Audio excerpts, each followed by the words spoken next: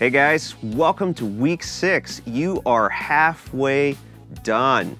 And this week we've got a new rhythm again, the 16th note triplet. Sounds like this. 1, 2, da-ga-da-da-ga-da-da-ga-da-da-ga-da, 1. So it's 6 beats to every, or 6 notes to every quarter note.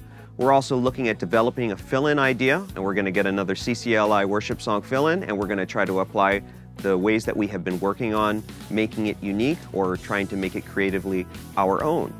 We're going to try to do something new this week, and that's apply a quarter note ostinato in the bass drum. So quarter notes in the bass drum, we're going to play rudiments on top of that, and even use the snare drum piece from week 1. We're going to move into developing or continuing to develop the left foot by applying 16th note ostinatos.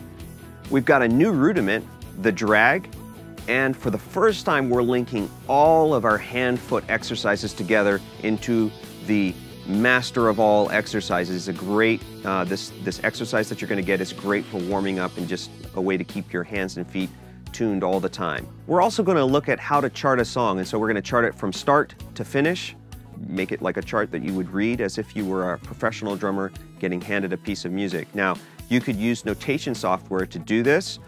The example that I'm going to give you in the book is a handwritten chart because that's probably what most of us will do in most scenarios. So you'll see how I approach that. Enjoy week 6.